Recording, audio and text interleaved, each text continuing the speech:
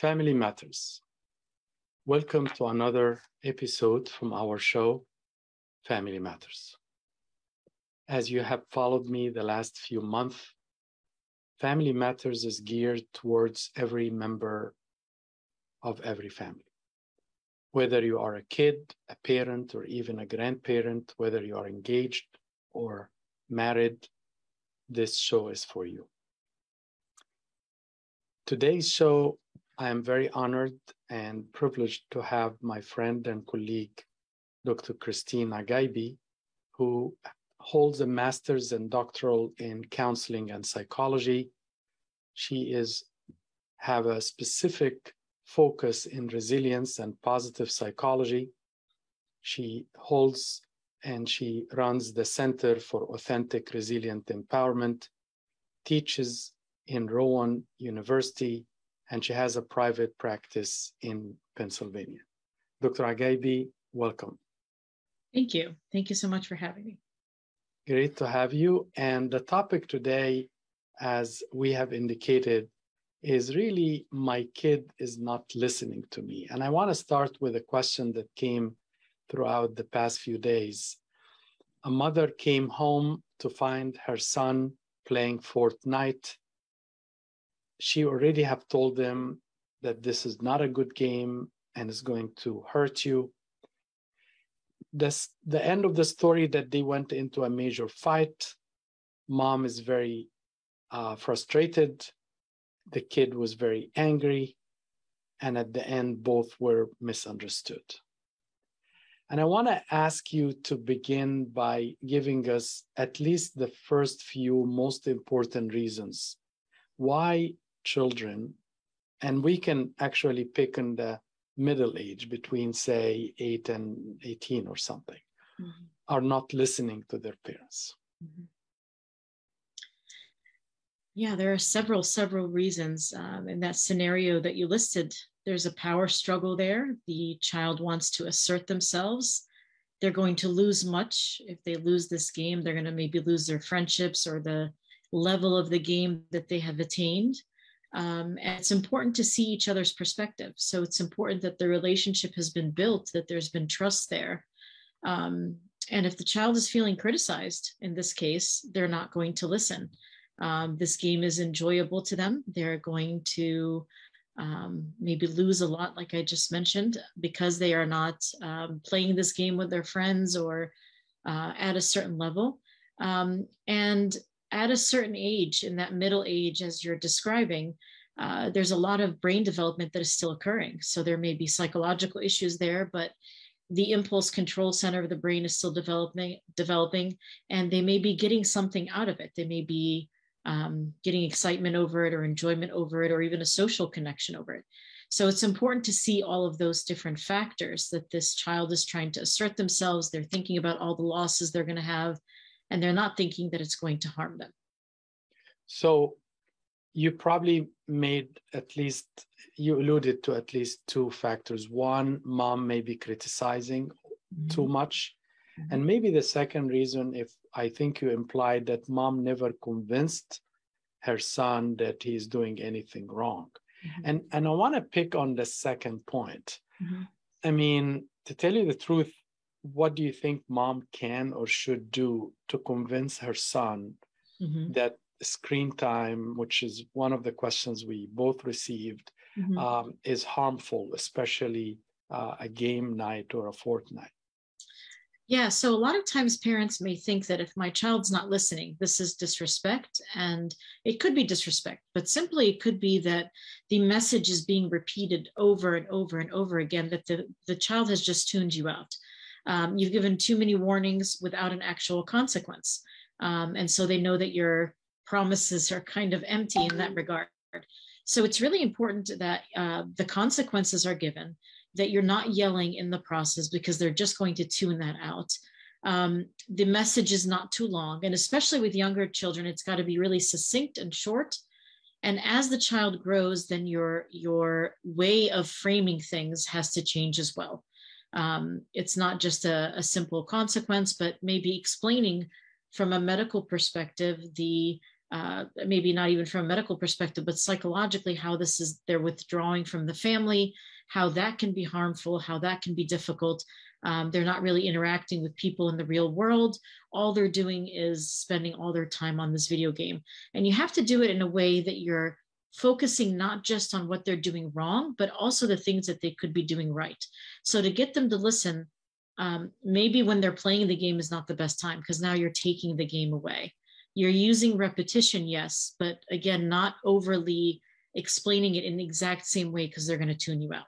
So those are just two of the things that we can do, and offer them a choice. So instead of playing the game, let's go do this instead, and offer them some alternative, because just ripping this away from them is going to create a problem as well.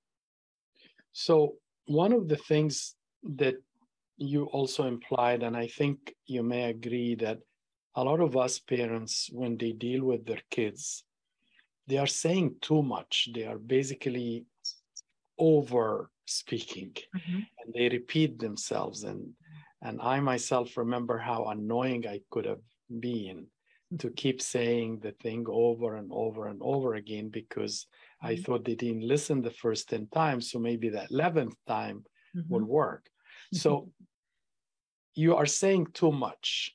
Talk to me about, how do I, as a parent, say it in a way that's not too repetitive, but in the same time stern and assertive, and I can reach my goal? Well, you have to be consistent. So every time they play the game, you can talk about the harms of it, but not in a critical way where you're putting them down or they're feeling criticized. And it also has to be packaged in a different way, where you're also listening to them, and then they are going to listen to you. So you have to model that behavior as well. So if you're on your phone 24/7 during dinner and doing all those things, then you're not modeling the behavior that you want them to accomplish. So you have to model it, but at the same time, understand their perspective. Why are you on this game a lot? Are you escaping from something? Are you not willing to study for an exam that is hard, for example? Or you're talking to your friends through this game, and so maybe you need some more social time with those friends. So you also want to educate them on balance. It's really important to have balance. You can play the games, but it should be at a shorter time, and maybe focus your attention and energy on other things as well, so that you're a well-balanced person. So the key is to listen to what is causing this problem. The game is just a symptom, but what is actually behind that, that could be an issue as well. So you spoke of consistency as a parent, and I think you are trying to say we as parents tend to be inconsistent in delivering messages. I want to take you to almost a little bit off this line, but not too far. When there are two kids in the family, and one of them is, obedient, kind, submissive, everything, and the other one is a little bit rowdy, he's, hyper and all of that, and all of a sudden, I'm actually inconsistent because I have two kids, and one message is said to the kid that I like more. How do I balance that in order for the hyper kid or the rowdy kid listens to me? It's important to recognize that the rowdy kid, to use that word, is also has some strengths. So their strengths may be their love of learning new things, and that's why they're always exploring, or it seems like they're rambunctious, but they have other qualities. It's important as a parent to see each child as unique, but still as a family unit as well. So each child has their own strengths, and you have to speak to those strengths. The child that is quieter or more obedient has that strength as well. And so we rely on that strength to help them to grow in that area. The child that is more rowdy or louder or not listening as much may have different strengths that they can use, maybe creativity or a love of learning, like I said. So it's important to figure out what each child's strengths are. They have found 24 character strengths in people all around the world. They can measure this from age 10 and up. So you can figure out and specifically understand what your child's strengths are and build on those strengths day to day so that you can guide them and mold them appropriately based on their strengths. Maybe again, the quieter child has self-regulation. They're very well able to self-regulate. And you can see this in their everyday movements. So again, you're building upon those strengths, and that's what helps that child to mold, because what I pay attention to is what becomes my reality. And if I pay attention to the difficult points of them, that is all I'm going to see in that child. If I see the good points and the strengths, that can be used to mold the weaknesses. So moving to another reason, some kids will tell their parents, Mom, you don't understand. And that's why they are not listening to me as a parent, and because I don't see his or her point of view. And you alluded to this when you said, regarding the Fortnite game, Honey, I know how much you love the game, and I can see that this is a very interesting game, but I want you to continue that dialogue for me as a parent to learn from you. How do I respond to the kid who assumes that I know nothing about the game, and probably they are right? I know nothing about the excitement of the game, but I don't see their point of view. How can, as a parent, seize their point of view, and what type of language or dialogue you want to instill on me for me to make him listen or her listen, herself to listen? Yeah, so from the child's perspective, they may see that you've never played the game. You didn't sit and watch me play the game. You heard something from a third party or from an article or from a TV show or from whatever, and assume that this game is bad.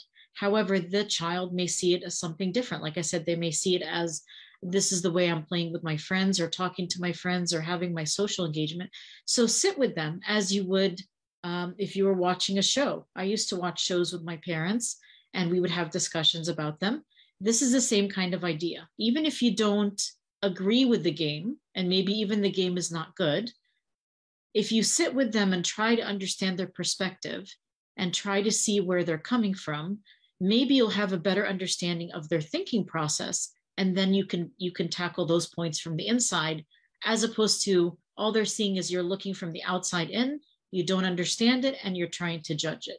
So again, it's about listening. It's about understanding their mindset, understanding where their point of view is. They may still be wrong. It may still be a poor game, but at least this way you're arguing from a point of understanding, as opposed to a point of a stern parent who is saying no means no. And sometimes you do have to say no means no. But understanding their perspective of why they like this will help you argue it better. Okay, can you talk to us about, sometimes we dilute our words by not just repeating them, but by going about it in so many ways, but we just, I mean, sometimes your kid will say, Mom, I got it from the first time you told me. We as parents, and I share in that, we tend to repeat ourselves so much. And sometimes we think that this is the best way to parent our children. I want to learn from you, what's your tactic and what do you teach in counseling?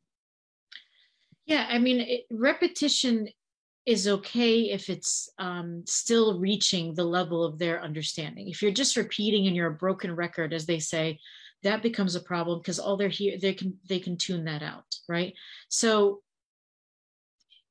they have to acknowledge that they have received the message. So have you understood why I've said what I've said? Have you understood? And again, when they're younger, it has to be short and succinct. Their attention span is really short too.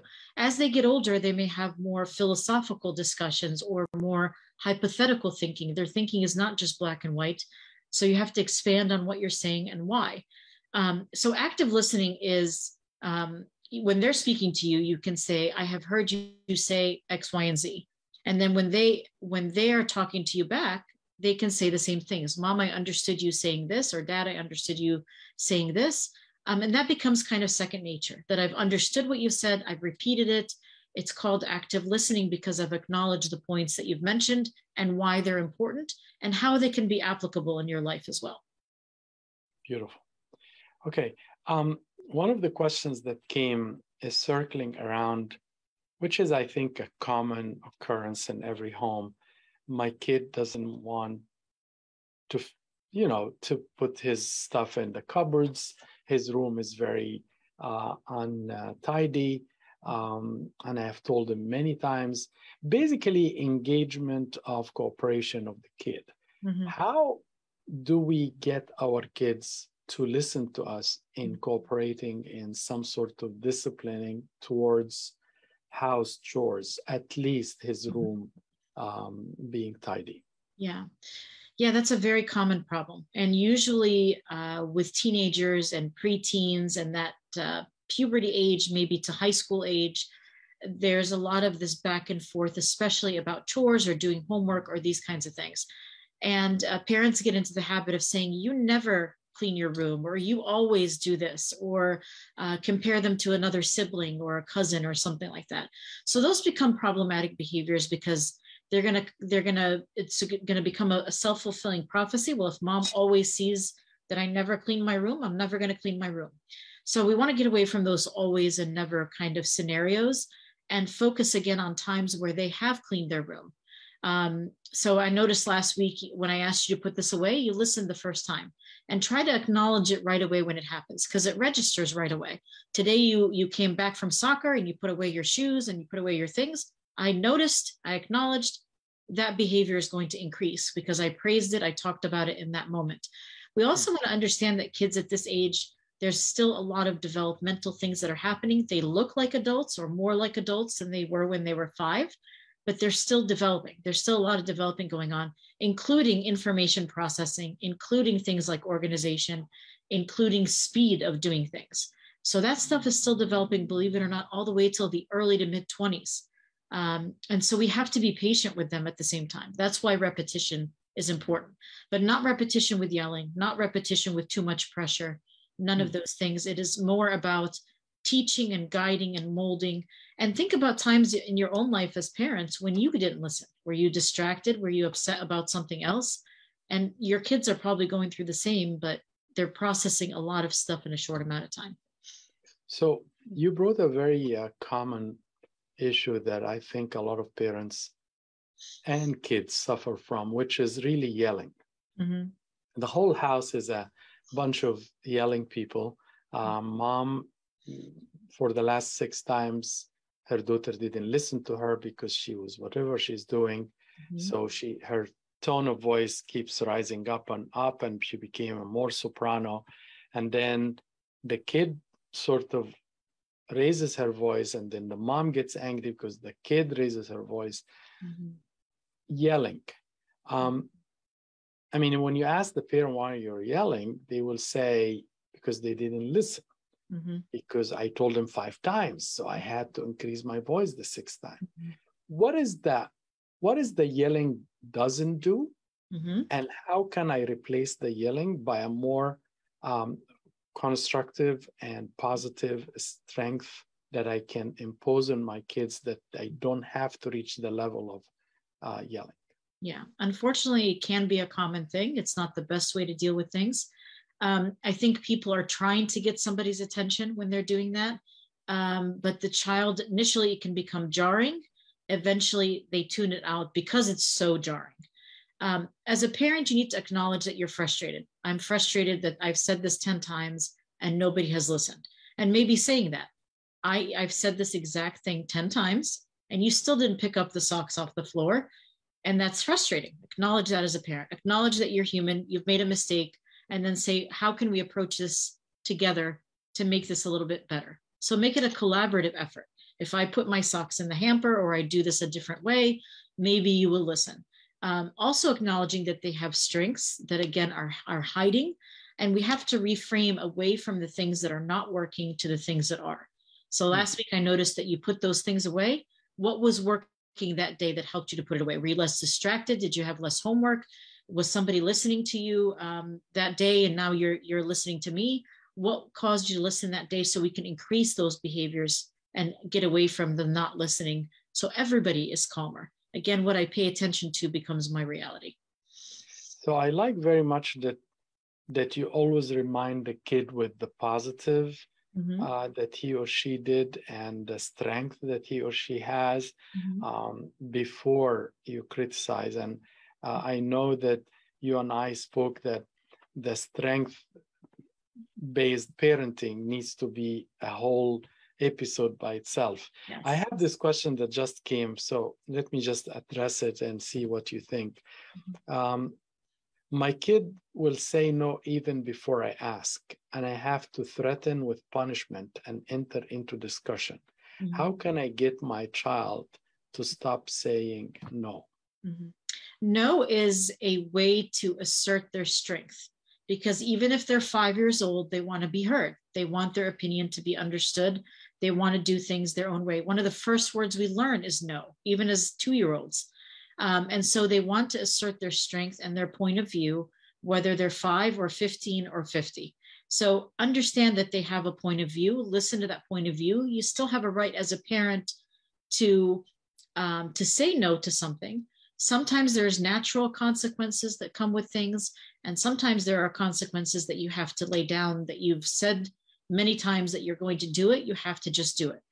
But the more collaborative the process is, the easier it'll be to be heard and to be listened to, and that both parties are respected. Kids that have a lot of rules in their life, but is also having a lot of love and respect, it goes both ways. Respect is a two-way street. Whatever you sow, you will reap. So if you're giving your child respect and hearing them, they will do hopefully the same back to you. And the more that it's a collaborative process, but you're still the parent, you're still the head of that household, you still have the rules, they will understand that a lot more. Yeah.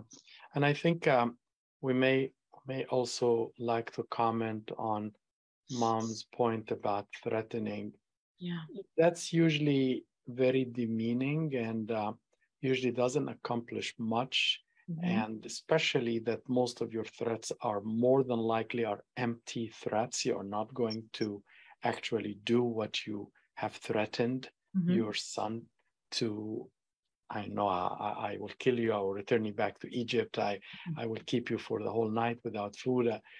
So at the end of the day, a lot of our threats, when they are empty, we actually lose more grounds, and we look like we don't know how to parent. And I think you like to comment also on the use of threats, and I think she said threats with punishment. So I like the word discipline more than the word punishment. Punishment is demeaning, like you said. It is harmful to people's self-esteem. Discipline is more about teaching, about molding, about creating a relationship where you understand each other's point of view and each other's perspective. Discipline does not mean there's no consequences. There should be consequences. If you said, I'm going to have limits on these tablets and devices and things like that, it's okay to take those things away temporarily, but the consequences, again, talk to them about it beforehand. The rules and what breaking those rules is going to result in, so that there is no surprises at that end. You're not demeaning, you're not putting down, you're not criticizing or breaking someone's spirit. You're doing this as a way of discipline, which means to teach and to grow and to help to mold them. Yeah. And I always like to tell parents, each one of us has a contract from AT&T or T-Mobile or Verizon or whatever. And in the contract, they will give you 2 or 3 warnings before they actually cut off your line. Right. So it's very important you pre-warn and even make a contract before you decide on snatching an iPad from your kids' hands. I want to make a scenario, and I want to see if you can play it with me, if you may. Let's say I am your son. I am 8 or 10. I need to have a shower, and I have been saying no. And you keep saying it's shower time. You have to go. You have to go. And I'm saying later. How do you convince me to do it? Yeah, so again, it's important to talk about things like the importance of hygiene. And children that age may not understand the importance of that. There may be natural consequences where people start kind of separating away from them because of hygiene issues. So unfortunately, there will be natural consequences to that, which we don't want them to experience. We don't want people to separate from them because of those things. But again, educating them is really important. Here is the importance of hygiene, why hygiene is important, what happens to different ages when there is no hygiene. And then again, if they're not listening, there is a contract, like you said before. I'm going to take the tablet temporarily until you have accomplished those things. But again, there's going to be natural consequences, maybe even before that, where people are starting to notice the lack of hygiene.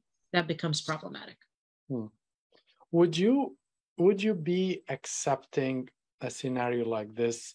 Okay, sweetie, would you like to have a shower now? He says no. Okay, so would you like to have a shower now or in 10 minutes? Mm-hmm. He says, okay, in 10 minutes. Mm-hmm. So we shake hands with each other and say, okay, you promise, right?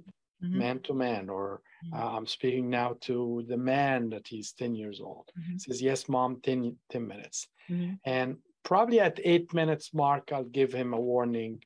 Mm-hmm. Okay, according to our promise, you have 2 minutes to go. Mm-hmm. And then at 10 minutes, whatever he's doing needs to be stopped. Yes. Are you okay with something like this? Yeah, because that gives them the sense of control back. Again, it could be a control issue. You don't want to get into a power struggle. That's not going to be productive. But you did give them that choice. You gave them 10 more minutes. Maybe that diffuses that power struggle a little bit. If they don't comply at 10 minutes, there has to be a consequence because that was the agreement. Then tomorrow you don't have your tablet for half an hour less or something like that. And can you touch upon the non-negotiables though? Mm-hmm. When do you, as a mom, as a counselor, Mm-hmm. teaching moms, but at least as a mom first, mm-hmm. when do you come down very clear and very strict and assertive and no negotiations? Mm-hmm. Tell me about non-negotiables. How do you carry yourself as a mother? Yeah, hopefully you've explained these non-negotiables to your children, things like lying or being sneaky or doing things that are against your values as a family. Those things tend to be non-negotiables because they're much more serious than not taking a shower, let's say, or they're against a value system or something that you're trying to build morally in your children. But again, something morally that is being built, morality is something that is growing and developing as well. In fact, before age 9 or so, morality is really about avoiding punishment or avoiding or getting a reward of some sort. After age 9, morality is much more philosophical, and this is the right thing to do. That becomes the mentality. So if you're breaking these rules of these more larger philosophical values, that is something that is truly non-negotiable and needs to be taken much more seriously because that becomes who you are as a person, not just not taking a shower and not just not doing your homework. Obviously, those things are wrong and need to be molded as well. But when it's something related to morality or your values, that is much more serious and has to be taken as such. That doesn't mean that you demean, doesn't mean that you break their spirit or anything like that, but it needs to be taken much more seriously. Yeah. And I want to, if you don't mind, add some of our non-negotiables should be all the godliness venues. You're going to liturgy tomorrow, or you have to read the Bible tonight. In other words, I feel like sometimes we are a bit hypocritical that we lay down the non-negotiables about the homework and about lying and about respecting, and which are all excellent. But I think we parents sometimes leave the godliness and the godly ways that we want to teach our kids to grow in to the church. And of course, the church is important, but not as important as what they learn from you and dad at home. And I think we as parents trying to learn parenting right, we really need to lay down some non-negotiables regarding the how to respect the house of God, how to be ready for communion, and when they grow up a bit, confession, and so on. Any comment from you as a mom also about this? Yeah, as a mom, I definitely put those and instill those values in my own kids, that it's important to read the Word of God because it is applicable to every day. It's not just stories or words on a page.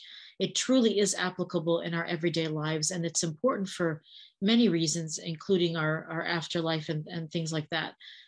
So, again, those values are really important to instill in our children, that respect for other people, respect for God, the house of God, the clothing that you wear. All of that is a part of the makeup of who you are. Yes, we don't have to fight every battle or choose our battles, as they say, but there are truly things that are non-negotiable, that need to be addressed. And every single time that those things happen, they need to be addressed. That's the consistency part that we talked about, because we learn from repetition. Even as adults, the things that we learn through repetition. So we have to do it over and over and over again. Question came, I guess, when I brought the shower. Another parent resonated with her. Mm-hmm. My daughter have hard time with shower, and the reason she doesn't like to comb her hair. I try different creams, bubble bath, etc., things to make it easier, but she still the shower struggle is ongoing. I know that you have two beautiful daughters. You probably can be the person who answered this the best. Yeah, again, this is a common issue with adolescents and tweens and teens, and hair is often an issue. Acknowledging that it is an issue, acknowledging that that is part of the reason that they may not want to shower. They don't like tangles. I know my kids don't like tangles in their hair. So creams are important. Maybe take them to, I've taken them to salons that can teach them how to brush their long curly hair. I know that is a big thing in our culture, the curly hair. So if they can learn to take care of it correctly, they may be willing to do it more likely. Be more likely to do it. So professionals can help. There's professionals in this area as well. Using tutorials even on YouTube or things like that can help. Talk about your own struggles with your own hair as a mom. I'm sure we all as women have had struggles with our hair at some point or another. So that makes you a human. It makes you not just mom, this authoritative figure, but someone who has struggled as well, because it is about being a good role model. So doing it from that perspective, and they may be ashamed if they don't know how to do it, may feel some guilt. So teaching them the right way may help as well. Yeah, great answer. And I want to again add a little bit that it's very important while we're doing all of this that we don't compare her hair with her sister's or her cousin, and we do not put her down that she has an ugly or I know what type of other words some moms may say when they get very angry trying to comb a hair that's uncombable in the beginning. I like very much that you brought up the idea of outsourcing, almost getting your daughter to a hair salon who specialize in this, and make you and your daughter, both of you, learn how to care for a difficult hairdo. She's going to have her hair all her life. She still have another 8 years to carry her hair. So it's about time to learn from it now. Should it be long or tall? Should it be use that type of shampoo or not? Should it be, I know what type of other bath? I think parents fight over bath in general, whether for boys or girls.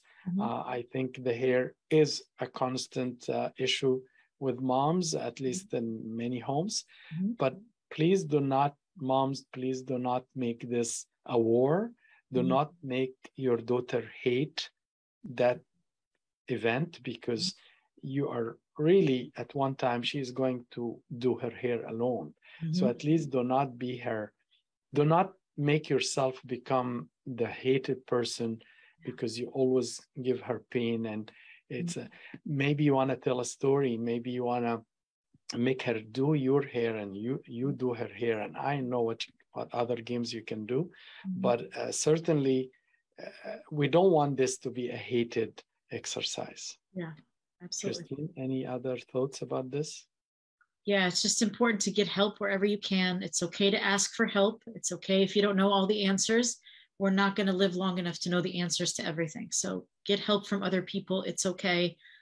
Even other family members who have similar hair or something like that. But it's okay to ask for help. Yeah. I want to move to a different point, which is related to when mom and dad disagree with each other and how that affects the kids listening to them or to one of them. Parents are going to disagree. They may not always see things eye to eye, but they need to see things eye to eye before they present it to the kids. They have to be united in how they present it to the kids. So the parents, it's okay to say to your child, we're going to talk about this. We will come back together and figure this out. And it doesn't mean that we're going to have an answer immediately, and it doesn't have to be answered immediately. It's okay to take time to think about it, to talk about it, to collaborate as parents, to put your heads together and get to the resources that you need together, to do whatever research you need to do, to pray about it, and then present it to the kids. I've heard of some families that even have family meetings, just like you have a meeting at work so that you all are on the same page. So at the practice I work at, we have meetings every single Thursday so that we're all on the same page with the policies of the practice and everything that is coming down the line. So do the same thing in your family so that you're all seeing things at the same page. You can have discussions that are open with one another.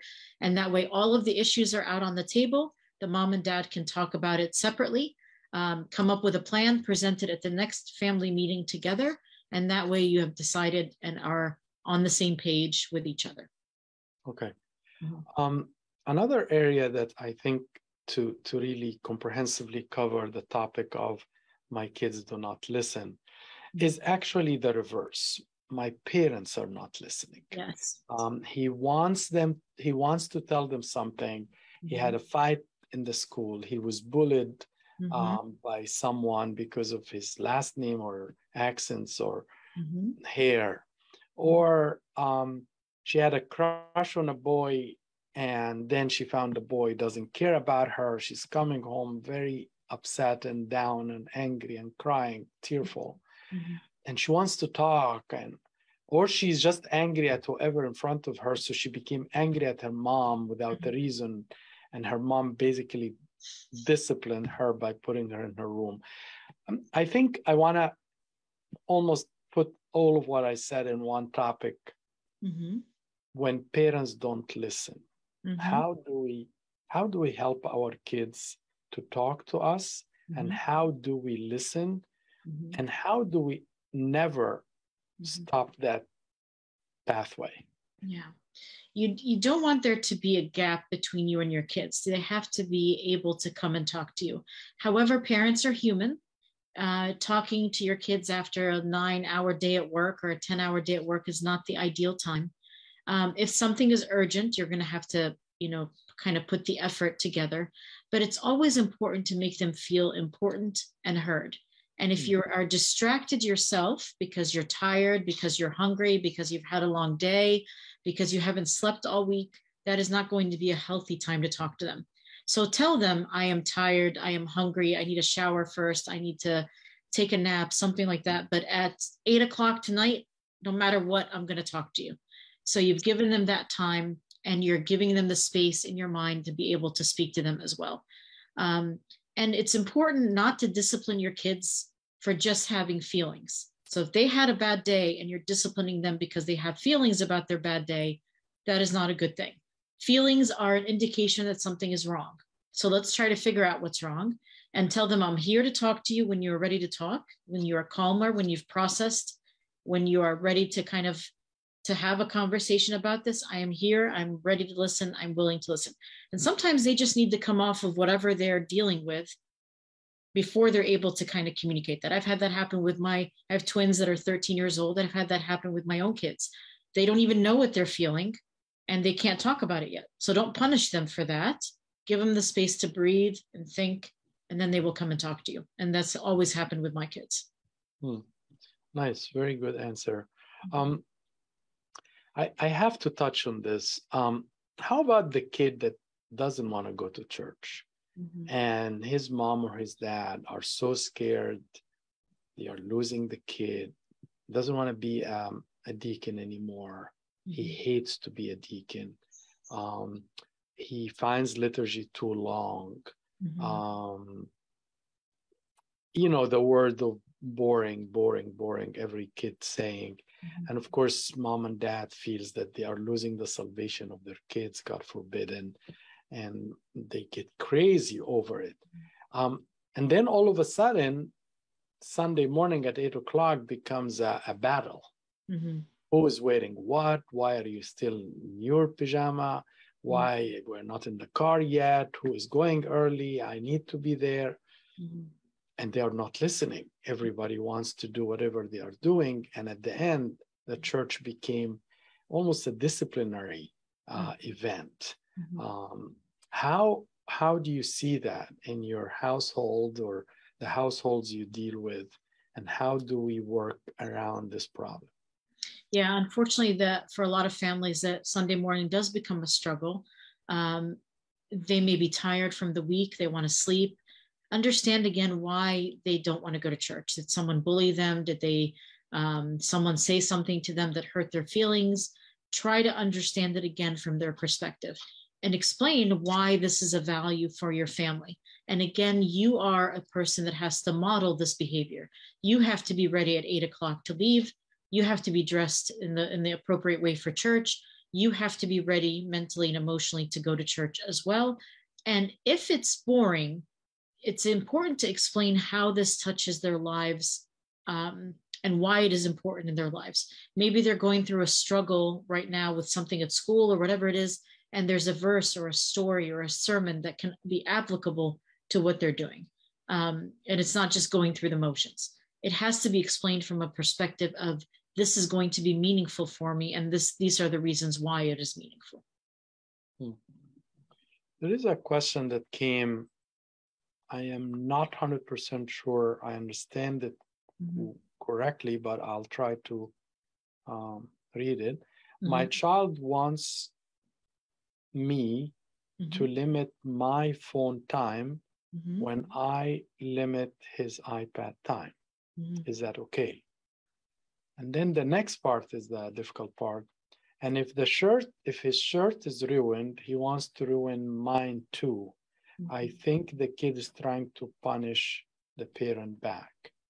I read it as is, and you tell me what you think. It's interesting to maybe hear how old this child is developmentally, because there's developmental ages. The limiting that is often, they start understanding hypocritical behavior, let's say, in the tween years. That mom is telling me to do this, or dad is telling me to do this, but I'm not doing that because they're not doing the same thing. So that really starts in the tween years. So I'm curious to understand how old this child is, but I'm thinking if they're understanding hypocritical behaviors, that maybe with the age that they are. It's important to explain why you are on your phone. Maybe the parent is using it for work purposes. Maybe they're responding to emails. There are, like Ecclesiastes says, there's time under the sun, a time for everything, a time to do this and a time to do that. So explaining that to your child is important too. If it's dinner time, then the parent maybe and the child, everybody puts their phone away. If the parent is a physician or something like that, and they have to be on call, that is very different than a child that is on their phone all the time. So explaining why they're using their phone may be a little bit different, but understand that children understand hypocritical things. The shirt part is a little confusing indeed. If the parent purposely harmed their child's belongings, then the child may feel that revenge, of course, because nobody should ruin my things. So now I want to ruin other people's things. So again, if you've made a mistake and that's the reason that's being explained, say you're sorry to your child and explain how you'll do things, better. But if their shirt was ruined kind of by accident, then, explaining it's not, you understand that they're hurt and it's upsetting and whatever it is, understanding their feeling once again, but that doesn't mean that the other person has to suffer because they've suffered, but you do understand their feeling and why they're hurt and why they're upset over this shirt. I like what he's saying about modeling or role model. Yeah. And it's very important. I'm speaking here to parents. Please do not ask something of your kid that you yourself is not planning to do. And that applies to everything. The dad who wants to watch the game and he's ignoring every single one in the family. And then the mom is trying to snatch the phone from her kid. Of course, it's hypocritical. And if the kid is very respectful, he will not say anything. But if it's just a normal kid, he will say, "What about dad?" And then we go into, we don't know who's supposed to respond, because at the end of the day, if we do not role model, there is very little we can parent. Yes. The second point about modeling is, remember, guys, that this is a gift that God has given you. And this gift is probably the most important investment in your life.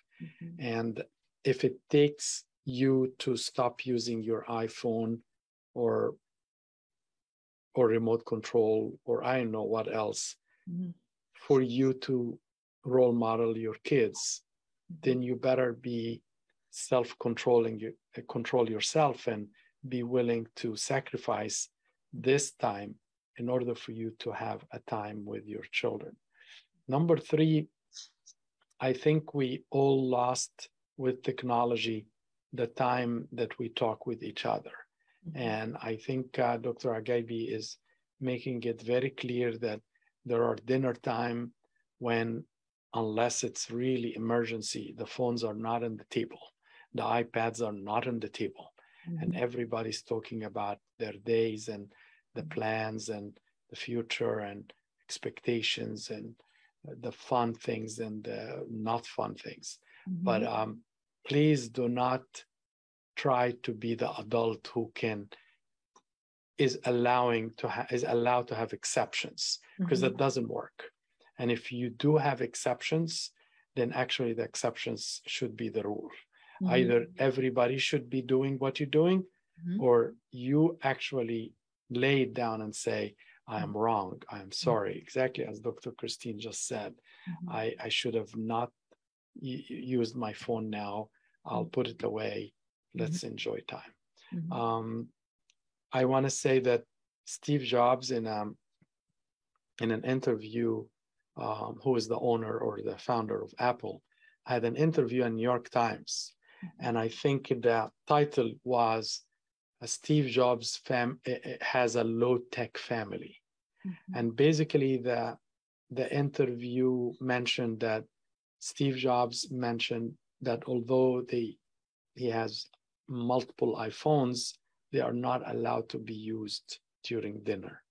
So if that happens with the founder of Apple, I think we should humble ourselves and be better in the way we expect from our kids. Dr. Christina Agaibi, thank you so much for your time today. I really enjoyed your presence, and I'm sure every single one benefited from your experience. I'm sorry we started a little late today, but I want to respect your time and the time of the audience. I hope you don't mind if I ask upon you to join me in future episodes. It would be my honor. Thank you for having me. I appreciate this conversation. Thank you. Thank you very much for everyone. I hope you enjoyed Family Matters. Please continue to send your questions. That's how I learn how can I direct the coming episodes. Until next time, have a great week. God bless.